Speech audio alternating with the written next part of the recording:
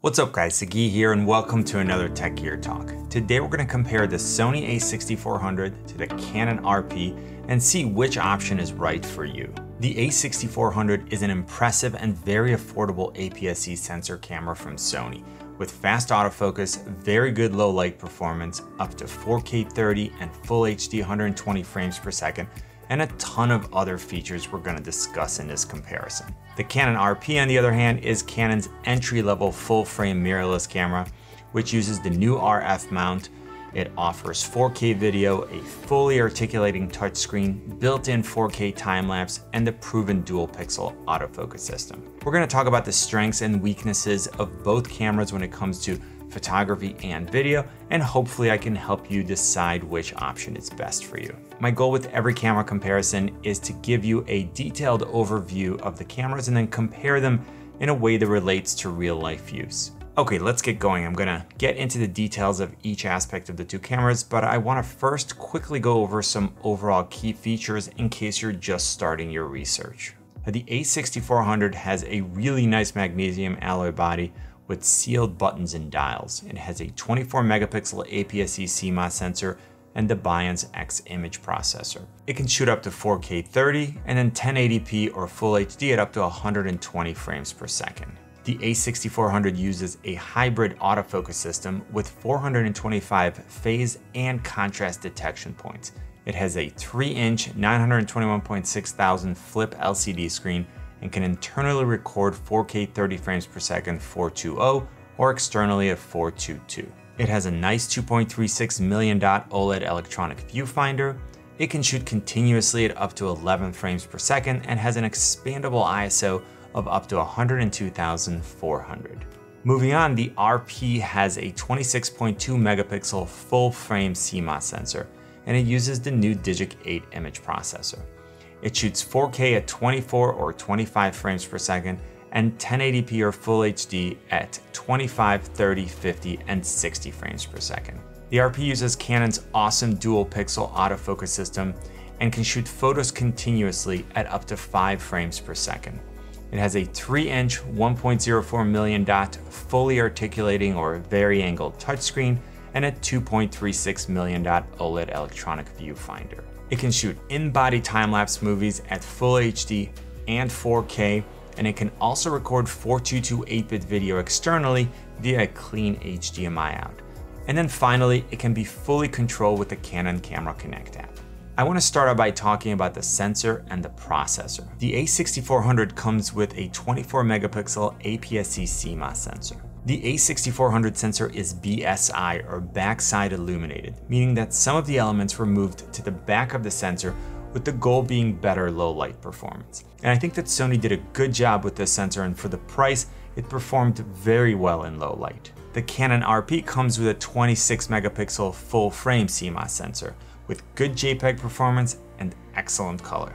In terms of strict resolution, there's a slight advantage to the RP with 2 additional megapixels. Moving on, the Sony APS-C sensor has a crop of 1.5x, and of course the RP, having a full frame sensor, has no crop. That means that if I put a 50mm lens on the A6400 and apply the 1.5x crop, it gives me a 35mm equivalent field of view of a 75mm lens. On the other hand, if I put the same lens on the RP, I'm actually getting a 50mm field of view. This means that the Canon provides a significantly wider angle of view when using the same focal length lenses. To put this in real world terms, here's the same shot using the same lens at the same focal length on the A6400 and then the RP.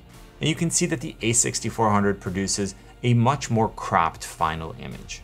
This is going to give the advantage to the RP when we're using wide angle lenses, because we're actually getting the full field of view of the focal length that we're using. On the other end of the spectrum, the A6400 will have the advantage when we're using telephoto lenses. In this case, when I use a 200mm lens, the RP gives me a true 200mm field of view, whereas the A6400 now gives me a 300mm field of view. So effectively bringing the subject in closer and filling more of the frame with it. So again, to show you a real world example, here's the same shot with both cameras placed in the exact same spot at 200mm, and you can very clearly see the difference. If you're someone who uses a lot of wide-angle lenses, for example for landscape or architecture photography, you might prefer the RP. On the other hand, if you're shooting wildlife or subjects that are farther away from you, you may like the additional effective focal length of the A6400. Now, a full frame sensor also gives you a shallower depth of field to help you separate the subject from the background.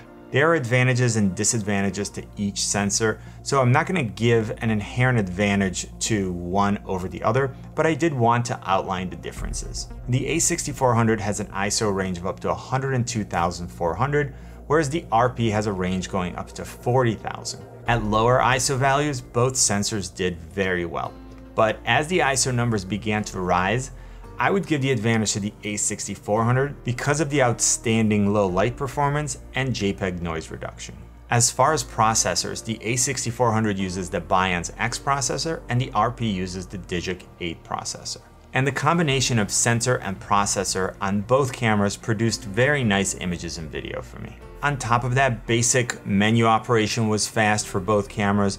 Both have very fast startup, and things like image preview and video playback and going back and forth was very fast. Moving on, because of how I shoot, one of the features that I look at with every camera that I test is continuous or burst shooting. And you can just point the camera at a subject, hold down the shutter, and the camera will just keep firing.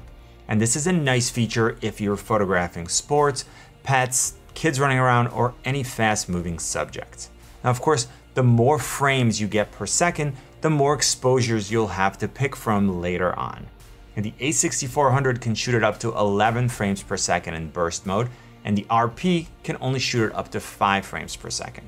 Now, when we look at buffer memory, we can see that Sony reports 99 JPEG and 46 RAW images for the A6400 versus unlimited JPEG and 50 RAW images for the RP. So as far as continuous shooting, the A6400 definitely has the advantage when it comes to speed, with more than double the number of frames per second. When it comes to buffer size, the RP has the edge with unlimited JPEGs and only a slight edge when shooting RAW.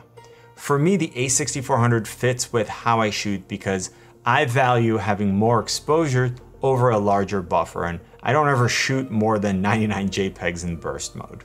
I do know that some users definitely take advantage of large buffer sizes, so it comes down to what you plan to do with the camera. Moving on, one of the most important things for me with any tool that I use is ergonomics in terms of both handling and functionality. As far as size goes, both cameras are relatively small, which makes them both great options when it comes to portability and travel. I always consider the camera size in terms of performance, ergonomics, and portability. So although the RP is small for a full frame sensor camera, it's quite a bit bigger than the A6400. It was more comfortable for me to hold, especially with larger lenses, and it had a deeper and more secure grip. On the other hand, the A6400, while slightly less comfortable, is noticeably smaller and lighter. So if you're looking for something that's small and light, you want to just put it in your pocket and go, you might like the A6400. If you're looking for a bigger body that might be more comfortable to hold and use for longer shoots or for longer periods of time, especially with larger lenses, then you might prefer the RP. I like the build quality on both cameras, but the A6400 has some weather sealing to make it dust and moisture resistant, which is something that isn't mentioned with the RP. As far as battery life, the A6400 uses the older NP-FW50 battery, and it's rated for 360 shots using the viewfinder and 410 shots using the LCD. The RP uses the LPE17, and it's rated for about 250 shots. If you've seen my detailed review of the Canon RP, you'd have heard me mention that the LPE17 seems undersized, and I'm definitely giving the advantage to the A6400. One feature that I really like about the A6400 is that it can be used while plugged in.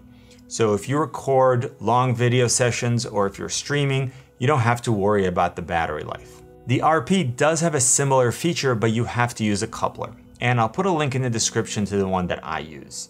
I'm giving the edge here to the A6400 because it doesn't require me to buy another item and take out the battery every time I want this functionality. When it comes to charging, the A6400 doesn't come with a battery charger, so you have to charge the battery in the camera, or you have to buy an additional charger. The RP also allows you to charge the battery in camera, but in addition to that, it comes with a dedicated battery charger. So again, if you end up buying extra batteries for the A6400, just remember that you'll also need to pick up a charger so that you can charge the additional batteries while you're using the camera. Let's talk a little bit about the viewfinder. Because of the A6400's rangefinder style design, the viewfinder doesn't protrude from the body and it contributes to a much more compact design. On the other hand, the RP has a nice and bright EVF, which was more comfortable for me to use because of the camera's overall larger body. The A6400 does have the advantage of a higher selectable refresh rate of 120 frames per second, which can lead to a smoother viewing experience when panning or whenever you're following a subject. Next, I want to discuss the buttons and dials on both cameras. I always say that if you're buying a camera and you're just using it with the factory settings, you're really missing out. Part of what you get when you're buying a nice camera is the ability to customize it to work exactly how you want. Now, the A6400 uses the top dial and the control wheel on the back for aperture and shutter speed, and it has two custom buttons that you can use to get quick access to frequently used features. Now, the RP has two dials on top, one towards the back and one towards the front. For basic operations, I prefer the ergonomics of the RP because I can use two different fingers, one to control shutter speed and the other to control aperture. Whereas on the A6400, I have to move my thumb from the top dial to the control wheel. I also like that I can lock the top dial on the Canon RP so that I don't accidentally change that setting. And this was particularly useful when I was shooting video and I didn't want to accidentally change my shutter speed. On the other hand, while both cameras can be customized, I felt that the A6400 gave me more options because it simply has more buttons that I can assign dedicated functions to. Now this ties right into the next thing that I want to talk about, and that's ease of use, where I'm going to give the edge to the RP. I found it to be easier to use both in terms of controls, the menu, and the ability to use the full touchscreen, which I'll get to later on in the video. I understand, of course, that there's a subjective component here, and if you've used both, I'm really curious to know what you think, so let me know in the comments section. Next, I want to talk about resolution, frame rates, and image quality. For photography, the A6400 offers a 6000 by 4000 pixel image, and the RP offers a 6240 by 4160 image.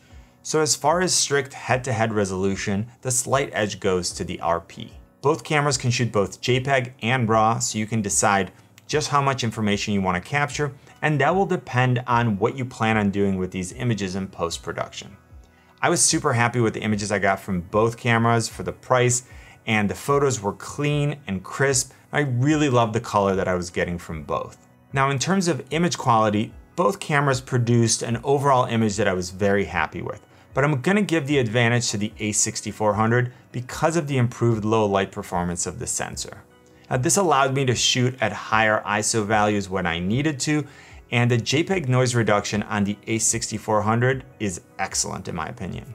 I can do a more detailed image quality comparison in another video, so if that's something that you're interested in, let me know in the comment section and make sure that you're subscribed and that you have notifications turned on. For video, the A6400 can record 4K video at 24 and 30 frames per second, and then Full HD or 1080p at 24, 30, 60, and 120 frames per second. The RP can shoot 4K only at 24 frames per second or 1080p at 30 and 60 frames per second. And that's of course when you're shooting in NTSC mode. 4K on the RP is also limited by an additional crop of 1.7x, which is now more significant than the A6400's APS-C sensor and completely negates the wide angle field of view advantage the full frame sensor has for photography. 4K on the RP is also hampered by the lack of dual pixel autofocus, which is replaced by contrast detection autofocus. I want to mention that both cameras can record 422 8-bit via the clean HDMI out.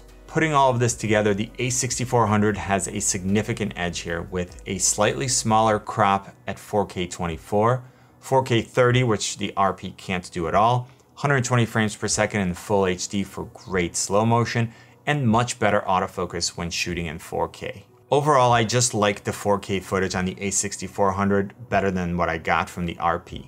So if that's a feature that you're looking for, I would suggest that you go with the Sony. For 1080p, I'm happy with the footage I got from both cameras at 30 and 60 frames per second. But again, Sony has the advantage because it can do 120 frames per second and 24 frames per second, which I have no idea why Canon removed from the RP. The A6400 also offers a video option called S&Q, which if you're not familiar with, allows you to select frame rates ranging from 1 frame per second all the way up to 120 frames per second. The camera will then either slow it down or speed it up to 24, 30, or 60 frames per second. So if you're using S&Q 120 and you watch the clip in your camera or on your computer, it's already slowed down versus shooting regular 1080p 120, which you will need to slow down in your video editor. Next, I want to talk about time-lapse, and the A6400 offers interval shooting, which lets you have full control over your time-lapse. You can drag your shutter and you can get the exact results that you want. Once you're done shooting, you will need to take the individual stills and compile them into a time-lapse video using some sort of software. The RP comes with in-body 1080p and 4K time-lapse, meaning that the RP will actually compile the time-lapse for you so that it's ready to be viewed and used. Now, this is where you're gonna have to choose. The A6400 gives you much more control over your time-lapse, a higher resolution, but it does mean that you have to do some work in post-production. Now, the RP does that work for you, but you're more limited in terms of exposure and resolution. And I'm not gonna pick a winner here because different users are gonna have different preferences based on what they wanna accomplish. Now moving on, because both cameras offer a clean HDMI out, they're both good options when it comes to live streaming. Now, one of the features that I really appreciate about the A6400 is that there is no longer a 30-minute recording limit for video. This allows for continuous recording of longer clips and removes the hassle of having to keep track of the length of the current clip so you don't accidentally reach the 30-minute mark and then have your camera automatically stop recording. So if you're using this for YouTube or to shoot an interview or record an event, you're gonna love the fact that you can record continuously for much, much longer. All right, next let's talk about autofocus. And if you've watched my dedicated reviews of these two cameras, you know that for the most part, I've been extremely impressed with the autofocus on both cameras. The A6400 has 425 phase and 425 contrast detection points, and they cover about 84% of the sensor. The RP uses Canon's incredible dual pixel autofocus system, and it has a reported 4,779 autofocus points. For photography, both cameras performed well, with probably a slight edge to the A6400 in terms of speed. In terms of low light, I'm gonna give the edge to the RP because it has a focus sensitivity range starting at -5 EV versus -2 EV on the A6400. And this could help you focus on underexposed areas of your image. The eye autofocus has been good on both cameras, and I love the fact that when I'm shooting portraits, I don't have to worry about the focus point and getting it exactly on the subject eye, and I can just concentrate on framing and let the camera take care of it for me. Now, in my experience, the A6400's eye autofocus worked better. It was able to pick up eyes on a subject that was farther away from the camera, and it was quicker to track it and more precise. The A6400 also offers animal eye autofocus, which is really important to me because I take a lot of pictures of my dogs. And the traditional zone-based autofocus options would always focus on the nose because it's the closest thing to the camera. For video in 1080p, I've always been a fan of Canon's dual pixel autofocus system, and the RP does a great job. I'm completely confident that when the camera is facing me, my face is being identified, it's being tracked, and there'll be no hunting. On the other side, the A6400 also has face tracking, which worked really well, and I didn't experience the type of hunting that I sometimes got from older Sony models. Both cameras also offer subject tracking, which is great, and it can be activated by using the touchscreen, but in my opinion, the RP was easier to use. Moving to autofocus in 4K, the A6400 is the clear winner because the RP loses the dual pixel autofocus system and instead uses a much slower and less reliable system. So to recap, in 1080p, I'm happy with what I got from both cameras. But when you move to 4K, the A6400 wins, and it's not even close. So while the RP autofocus modes and interface using the touchscreen make it much easier to use for tracking, if you plan on shooting in 4K, you should definitely take the autofocus limitation into account if you don't plan on using manual focus. Let's talk a little bit about the screen. And the A6400 has a 3-inch 922,000 LCD tilting flip screen, so we can finally see ourselves when we're in front of the camera without using an external monitor. It's not the most elegant implementation, and if you want to know more about it, check out my detailed review, but it does work. The RP has a fully articulating screen that can be tilted up, down, to both sides, plus turned 180 degrees to face the front. When I take into account the different types of photography that I do, using the camera on a slider and on a gimbal, there's no question that the advantage here goes to the RP in terms of screen positioning. Moving on, both companies refer to their screens as touchscreen, but the RP has a full touchscreen while the A6400 only has a partial one. So on the RP, you can navigate the menu, you can select options and features from the screen, and you can touch and drag to focus. On the A6400, you can only use the touchscreen functionality for focus, so once again, I'm going to give the advantage to the RP. Overall, the screen on the RP is much more versatile and contributes to a much more streamlined and intuitive user interface experience. Moving on, the next set of features that I want to bring up have to do with audio. Both the A6400 and the RP have an external mic input, so you can use an external microphone to get excellent audio right out of the camera. A feature that I liked about both cameras is that the audio level display is always available on the LCD when you're in movie mode.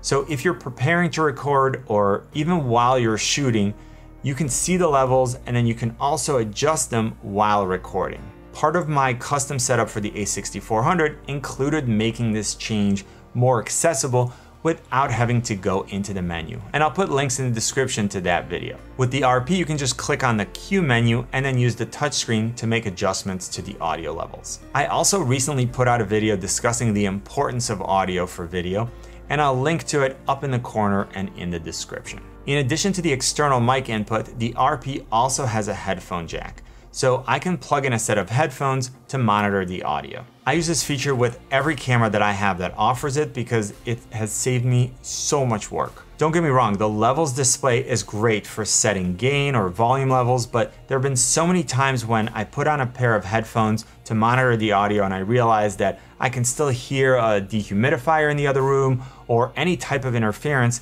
that I wouldn't know about otherwise. Overall, I'm gonna give the edge here to the RP when it comes to audio, because I appreciate being able to monitor audio using the headphone jack. Next, I want to talk about lens options. The RP uses the new Canon RF mount. This is a new mount that has a wide diameter and a 20mm flange focal distance. So it's supposed to allow Canon to create lenses that are smaller and faster than their DSLR counterparts. At the time that I'm making this video, the RF lineup of lenses is limited and quite expensive. So far, there's a 24-105 f4 for $1,100. There's a new 85mm 1.2 for $2,700, 28-70 f2 for $3,000, a 35 1.8 macro for $550, and a 50mm f1.2 for $2,100. But we're finally starting to see more affordable options coming out with the soon-to-be released 24-240 f4 to 6.3 image stabilized lens for $900. If you want to use your EF or EFS mount lenses on the RP, you can do that using an adapter. And there are some limitations when using the EFS lenses, but there are also some pretty cool and interesting options with drop-in filters. I discuss this in more detail in my dedicated review, but I want to mention that every time you have to use an adapter, you're adding another part that you have to buy and carry with you, and you're also increasing the size of your setup. The A6400 uses the E-mount, which offers you tons of options.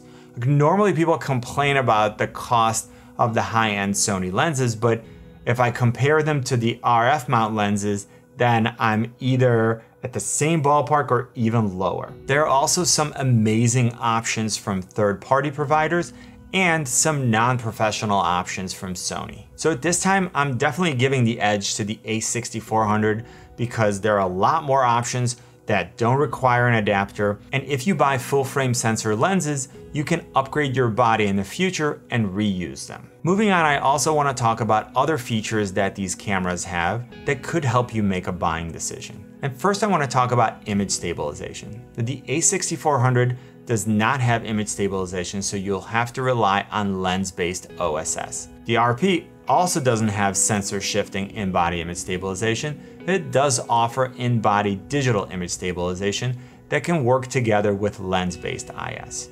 Now, I normally don't rely on it, and I would rather use Warp Stabilizer in Premiere Pro, but if that's something that you plan on using, then I would give the edge to the RP. The next thing I want to talk about is the two apps. The A6400 uses the Imaging Edge app, which is okay. You can control shooting modes, shutter speed, aperture, ISO, and white balance for both photography and video. Also for photography, you can control the self timer, continuous shooting settings, and there are some flash options available. When it comes to video, you can adjust your frame rate, movie format, and you can start and stop recording. But as I said in my detailed review, a huge problem is that you can't see which autofocus mode is selected, and you can't change it. You also can't see where the focus point is or select a different point. So that pretty much makes the app useless to me when it comes to video, and I only use it for framing and to start and stop the video. Now, the Canon Camera Connect app gives you full functionality for both photography and video. So you can control everything that you can control with the Imaging Edge app, plus you can see where the focus point is, you can select a different focus point or a different focus mode. And finally, both apps do allow you to preview and transfer images and video to your mobile device. Now, I'm gonna give the edge to the RP because the Canon Camera Connect app focus feature is just critical for how I use the camera. Okay, so which camera is a better value and which one of these should you get? And in order to make that decision, we need to discuss the cost. And at the time that I'm making this video, the A6400 costs $900 and the RP costs $1,300. So that's a significant difference when you're looking at this price point. The A6400 has more frame rate options in 4K, 24 frames per second at 1080p for a more cinematic look, 120 frames per second at 1080p for excellent slow motion, great video quality in 4K with better autofocus, better low light performance, faster burst shooting, more dials and custom buttons, a better battery life, no time recording limit, and it's less expensive. Overall, I prefer the ergonomics on the RP. It can do in-body time-lapse, has a fully articulating real touchscreen, an easier to use interface, offers digital image stabilization, uses a better app, and offers audio monitoring using a headphone jack. I always say that you can't have everything in any camera. So it comes down to which features are important to you for how you shoot. I do my best to answer every question, so if you have any additional questions for me, just put them in the comment section. I'll put links in the description to where you can get the A6400 and the Canon RP, as well as some popular kits and accessories. There are always some holiday specials and discounts, and the links are automatically updated with the lowest pricing. And if you end up ordering anything using those links, you can support my channel for free and help me create more content for you, so thank you in advance. I also have links in the description to the more detailed videos about each camera if you want to see a more in-depth review. I really hope this video gave you a good comparison between the Sony A6400 and the Canon RP, and I'd love to hear in the comment section which option is best for you and why. If this video was helpful, please let me know by giving it a thumbs up, tweet it, share it, and for more camera reviews and tutorials, join the community by hitting the subscribe and notification buttons. You can always find me on Instagram, Twitter, and Facebook at Tech Gear Talk, and you know what I always say, buy it nice or buy it twice. Good luck and see you soon.